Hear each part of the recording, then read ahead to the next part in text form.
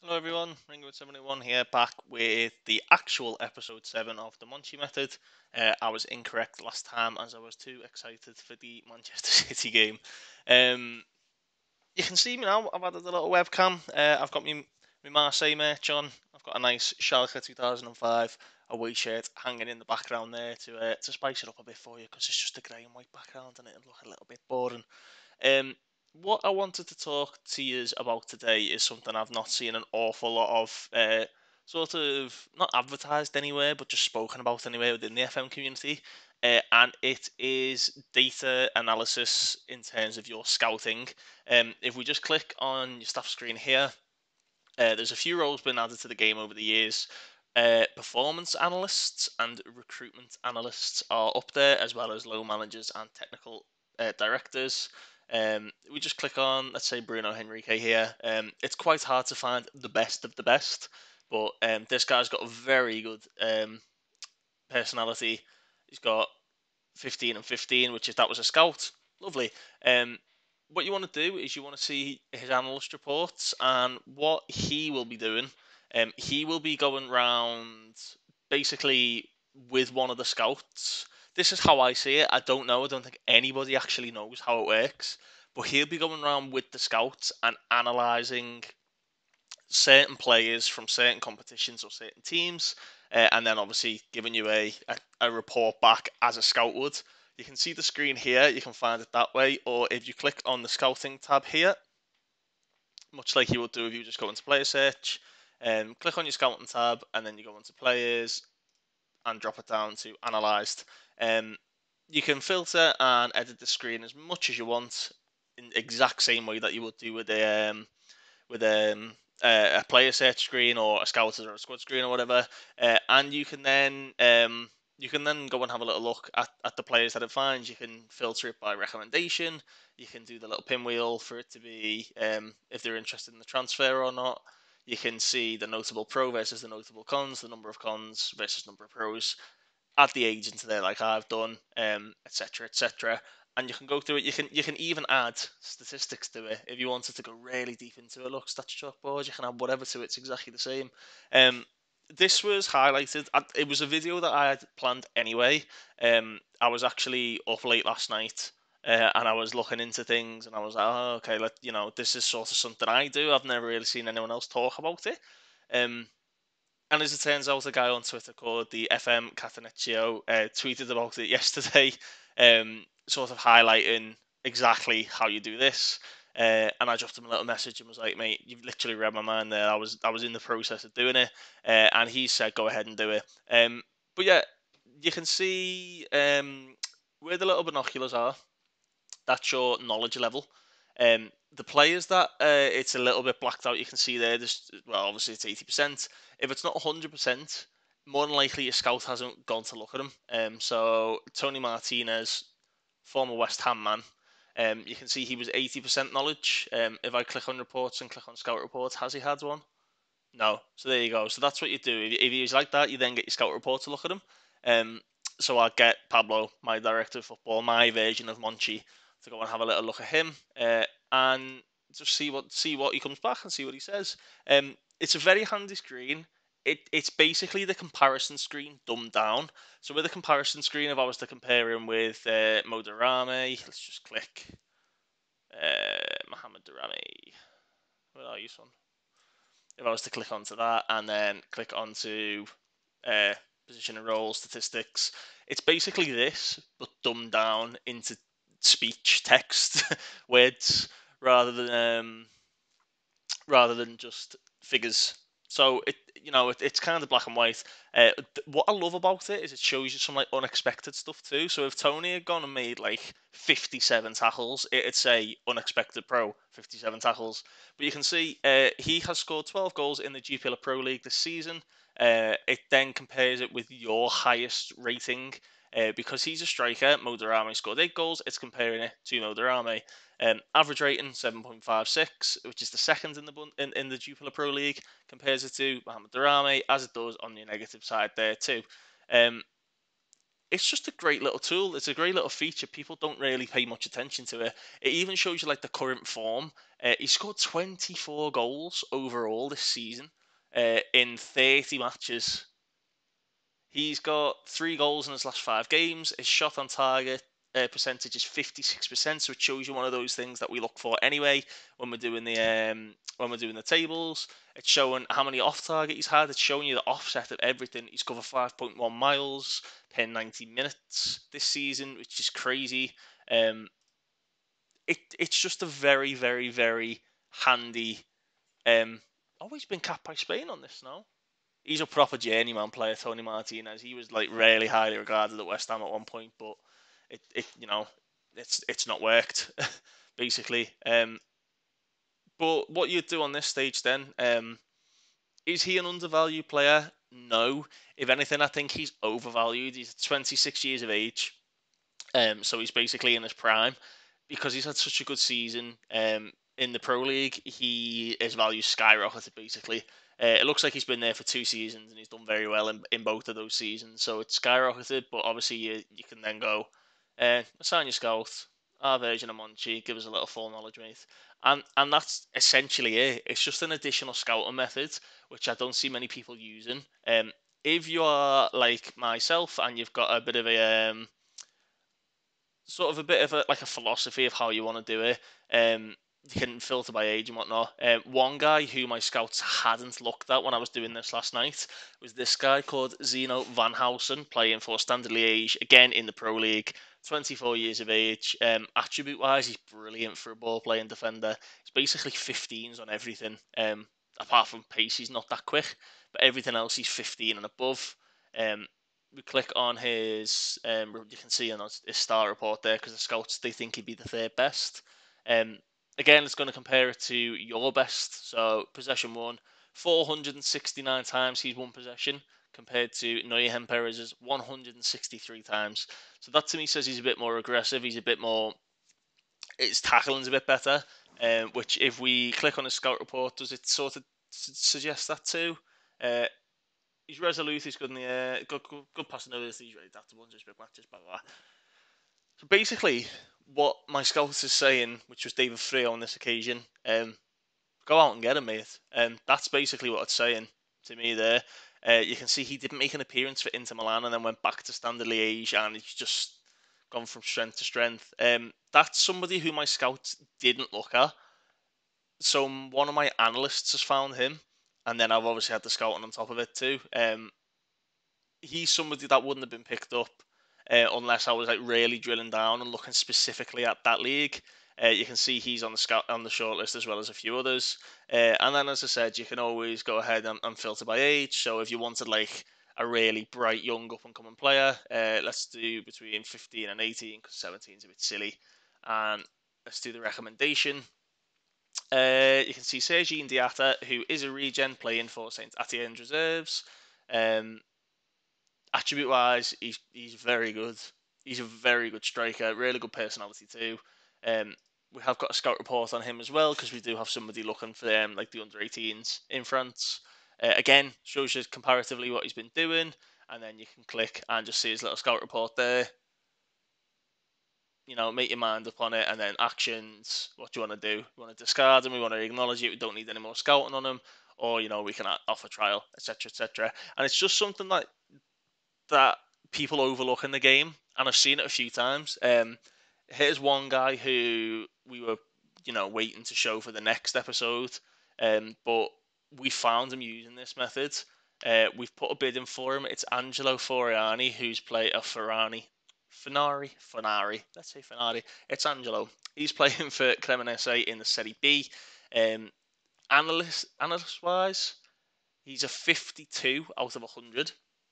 We click on him, it's going to show us his pros and his cons. His negatives, he's only got 3 assists, whereas Monchi has 8. His average rating isn't as good as Monchi. He makes more blocks than Monchi, so I don't know why that's a negative. I don't know if that's a bug, but hey ho. Fouls, he's higher than Monchi. Tackles won is less than Monchi's. Interceptions made is less, and his possession lost is less. Again, it's less. It's 201st. You'd think that would be a positive because he's not losing it that much. Um, I don't know whether it's bugged. I don't know. But anywho, possession one then. 442 times he's won possession compared to Monchi's 116. His pass completion slightly higher. Clear cut chances, they're saying is good. It's 8 compared to Monchi's 24. I think it might be good because Monchi's a set piece taker, and I don't think Angelo is. Key passes wise is still very good. 53 career appearances for an 18-year-old is fairly decent too, and it shows you his distance covered. Scout report wise, again, most of the negatives and the cons are going to be what they always are. Peripheral figure in the social group. Um, he needs to improve his crossing and his marking, but we could tell that anyway by the analyst report saying about his tackling. Um, but personality wise, he's very good and whatnot, and his media handling is a bit iffy. But then I've been waiting to show you it. You look at his attributes. You ready for this? 18 years of age. This kid, 18 years of age. He is playing, I think, exclusively as a DLP for Cremonese. I would probably play him as an AP purely for the dribbling and the flair, or maybe a Metzala. Click on his profile so we can see it, and we can, fiddle around with this. As an AP, gets his dribbling involved, gets his flair and his anticipation involved a little bit more. Also, that really good agility that he's got. Um, what a player! What a player this kid is. I had not scouted him. We didn't know anything about him. Um, we've not got any scouts set looking at the Serie B. So scouting assignments, you're gonna look at it. It's a bit of a mess. There's a few people looking at the same place, but basically, I want the world knowledge to be more. So I've had to double down, and people are looking for like first team players and others aren't, and blah blah blah. It's mental. Look, no one in Italy, not a soul in Italy. Um, and he's been picked up. And the best thing about it is that he's going on a free transfer. Um, we've put a bid in for him. He wants to be an important player, but we've spoken in other videos, and we said it in last night's video about Monchi.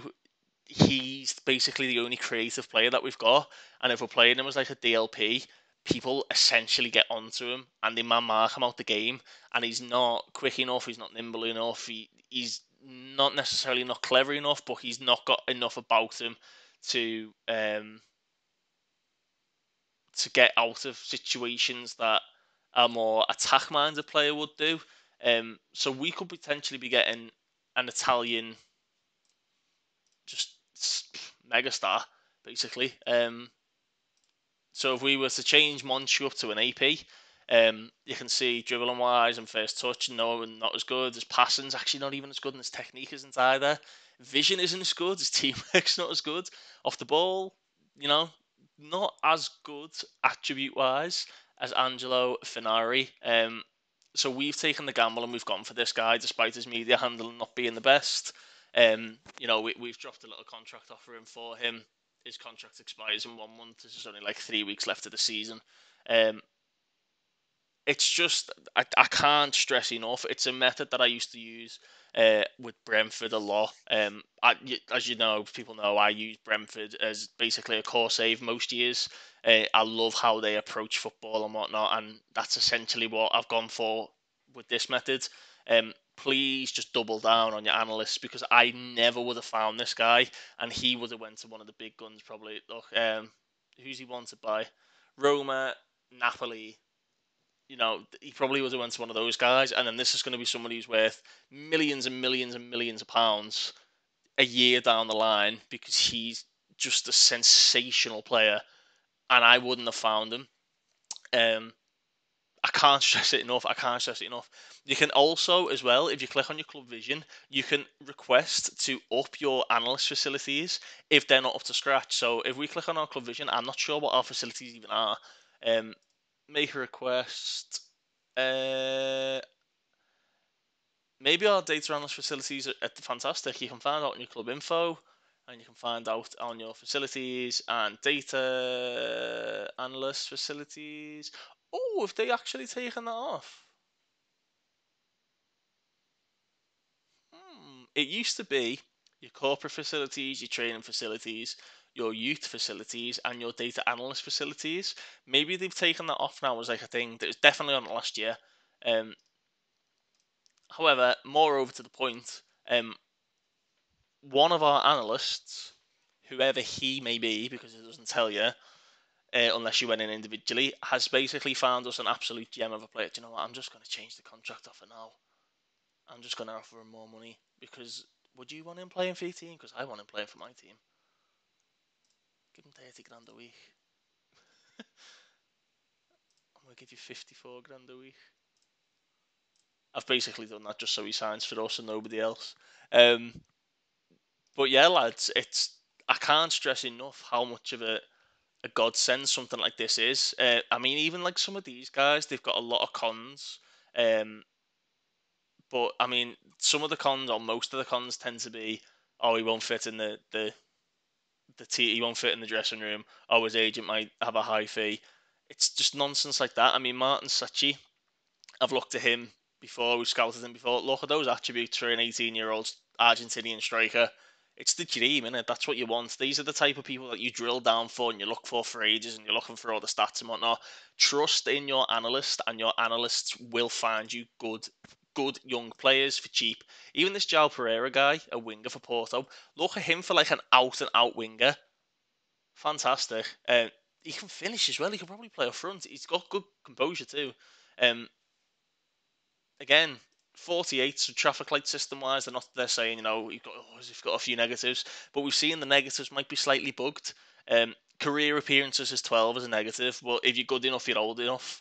You play him more. If Porto aren't playing him, that's up to Porto. Possession one, it doesn't matter because he's a winger. Key passes is a bit iffy.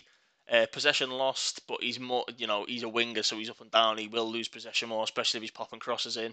Um, I just have we got a scout report on this guy? Yeah, David Frios. So what were the cons for him? Again, peripheral figure, aerial presence. It doesn't matter. He's a winger. He's one-footed. Again, he's a right-footed winger. I'll probably play him as an inside forward on the left. To be completely honest with you, they're saying he's a striker or an AM. Um, he might encounter problems moving over. Again, you can always offset that by bringing another Portuguese guy in, and he doesn't have great jump and reach. But everything else, he can play in a couple of positions, fairly determined, possesses great pace, and he's very agile. And you were looking at his attributes again. He is a sensational young player on this game. I mean, I know on this side, as an inside forward, because he's got such good finishing and such good technique and he's quick and he's agile, if you played him as that, you added the player trait of likes to kill the ball, guarantee he's 15, 20 goals a season when he starts reaching his prime. Um, are they... I don't even know how much they're going to want for him. I might even go for him. It's this type of like off the cuff, on the fly scouting that I like doing, especially when it comes to they want 27 million. When it comes to recording videos, um, this is the type of stuff I like doing, just sort of on the fly. Uh, you know, it, after league appearances, 3 mil. I mean, £15 million for a player like that is ridiculous in essence. However, he is. Again, even these guys are decent. These guys that are. That's it. That's an 18-year-old centre half. He looks better than half of my centre halves. So what are his cons? I mean, that's not even that much of a con. He's 18. He's going to grow.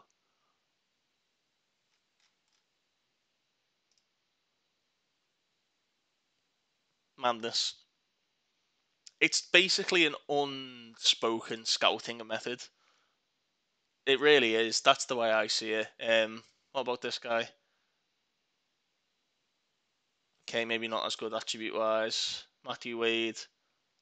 Great. So especially if you like a lower league team, even if you wouldn't be able to get these guys like transfer-wise, you could probably loan a few of these people in. Look at him. Playing for Deportivo. Santiago Velasco. Fantastic again. Von Silvermeulen, Wonder Kid. Wonder Kid right there that my scout, who I've got scouts in Belgium, has not picked up yet. Possession loss is less than Monchi, but it's a con. I don't know. I don't know with this game sometimes. I think it's definitely a feature that is bugged. They've maybe not looked at it. This guy's played Champions League football. He's 18 years of age. Wild. I'm going to leave it at that. I'm going to play ahead. I need to get to the next part of the Monchi method, which would be the end of season and sort of analysing where we need to improve and whatnot. I had identified the centre of the park. We need sort of something to mix it up with Monchi. Maybe not performing all the time, and we found one using this method, which is why I wanted to highlight it to you. What a player! Oh man. Anyway, um, I'm Matt. Thank you for watching. I'm hoping the face camera hasn't distracted people too much from the video. I don't tend to like doing them. I just like talking about the game while I'm playing. It's not about me, it's about the game. If this is a method that you've not used, then please go ahead and do it and let me know how you get on. And thank you for the support. Thank you for clicking on the video in the first place. And as always, please take care.